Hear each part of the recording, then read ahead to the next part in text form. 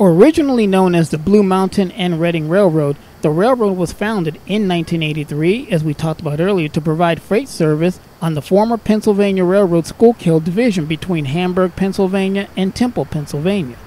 Starting in 1985, the BM&R, that's the Blue Mountain and Reading, began operating passenger excursions over the line, and 2 steam locomotives, the ex-Gulf Mobile and Northern Railroad 462 number 425 and the ex-Reading Company T1 484 2102.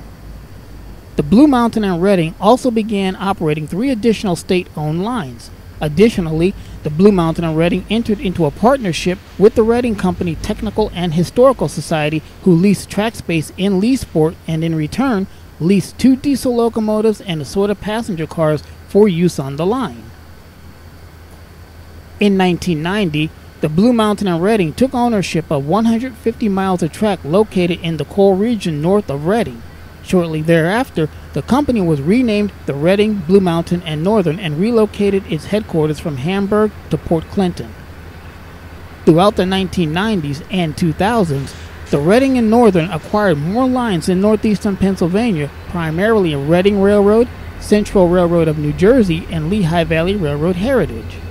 In the mid-1990s, the Reading and Northern discontinued the regularly scheduled passenger operations between Hamburg and Temple and instead focused on occasional excursions throughout the rest of its system. The partnership between the R&N and Reading Company Technical and Historical Society had more or less ended by this point, but the group still leased track space in Leesport until 2008, when they moved to the Hamburg Yard and opened the Reading Railroad Heritage Museum. Despite the discontinuation of the Hamburg to Temple excursions, steam operations continued. In 1995, both of the Reading and Northern steam locomotives were present at the grand opening of Steamtown National Historic Site in Scranton, though only the 425 was operational. The 2 would remain at Steamtown until 1997.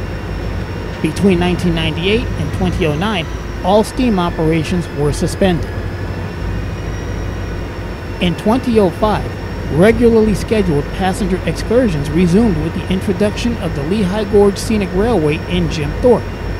In December 2016, the Reading and Northern announced that it would invest $2 million to construct a train station at Pennsylvania Route 61 and Bellevue Avenue in Muhlenberg Township outside of Reading, called the Reading Outer Station, with plans to operate passenger excursions from there to Jim Thorpe. On May 29, 2017, the first round-trip excursion from Reading Outer Station to Jim Thorpe operated utilizing refurbished rail diesel cars that were built by the Budd Company in the 1950s and formerly operated along the Pottsville line between Pottsville and Philadelphia via Reading until SEPTA discontinued diesel service in 1981. Between 2009 and 2010, the Reading and Northern expanded operations due to the emergence of the Marcellus Shale natural gas drilling in northeastern Pennsylvania.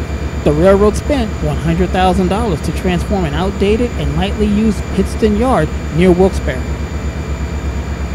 The R&N also purchased 2 new locomotives, 101 rail cars, and 6 miles of track between Monroeton and Towanda, Pennsylvania, where much of the northeastern Pennsylvania's Marcellus Shale economic activity is focused.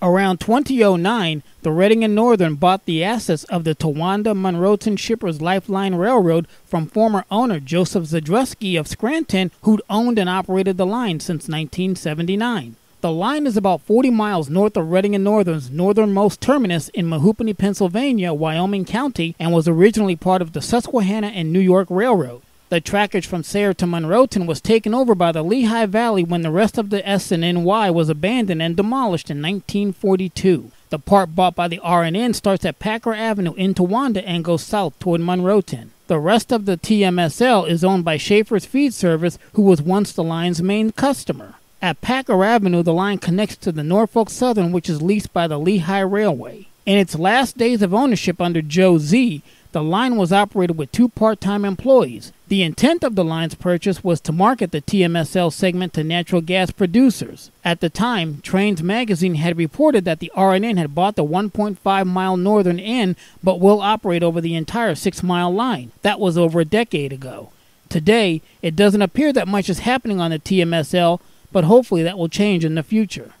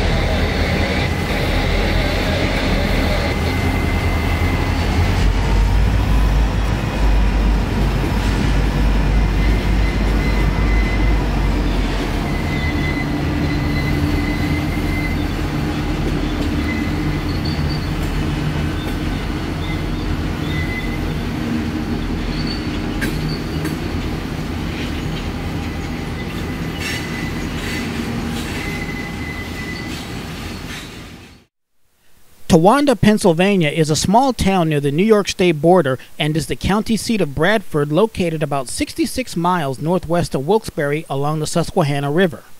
The town was settled in 1784 and incorporated in 1828 and was known for its industrial interests, which included flour, planing and silk mills, a foundry and a machine shop, a manufacturer of talking machines, cut glass, toys, and furniture. During the turn of the 20th century, the population of Towanda was just under 4,000. As of the 2010 census, the population was just under 3,000. As is the case with most business centers in America, one cannot overstate the importance that the railroads played to the development of Towanda as a commercial center, beginning with the first Pennsylvania and New York train in 1869. In the years following, approximately 6 passenger, 4 freight, and 9 coal trains arrived at and departed Towanda each way daily, and no part of town was spared. Train traffic persisted even on Sundays when their passing interfered with the services at the nearby churches. The red brick structure to the left of this photo was built by Pennsylvania and New York in 1884 as a freight depot. It was later used as a station by several rail lines, including the Barclay, the Lehigh Valley, the State Line in Sullivan, and the Susquehanna in New York. The north side of the building, which you can see here, housed the station agent, the train dispatcher, and a Western Union operator. The freight room was in the rear of the building. In 1922, the Susquehanna and New York constructed the white building just visible to the left. Smaller than the freight depot, this one-story building of steel and stucco has an asbestos roof. The station had 3 rooms, a ticket office, a freight room, and a passenger waiting room. The building was city steam heated and electric lighted, and the Postal Telegraph Company also had a room in this new station. I apologize that I can't show you the whole station, but I accidentally deleted the photo. Not shown in this video is the main passenger depot for the rail lines, which was located in the north part of Towanda near the intersection of Hawes Street and Packer Avenue.